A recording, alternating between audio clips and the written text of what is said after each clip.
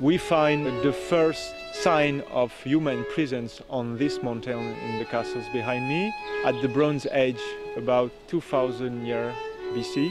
It was a skeleton of a young girl with a color of amber pearl, and we find around her, we find some pottery that tell them the skeleton was from the Bronze Age. Until the Roman period, the mountain was totally abandoned. We don't have something that telling us that person have lived here. And after, in the 6th century, during the Visigothic period, we have a construction here, a fortification on the mountain. At the 11th century, a first castle is mentioned, which is called the Castle of Cabaret.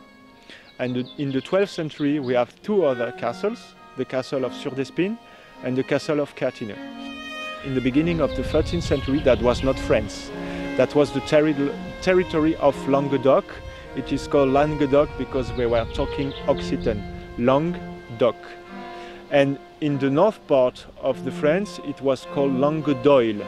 And between the north part of the France and the south part of the France, the people cannot understand themselves because the language was different.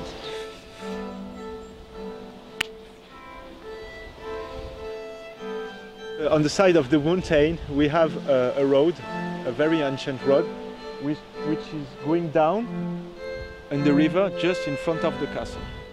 If the bridge was on the river and this river is controlled by a lord, he's taking some taxes about iron, on food, because I told you, with the iron mine you can make a lot of objects and sell them and have a great amount of money in return.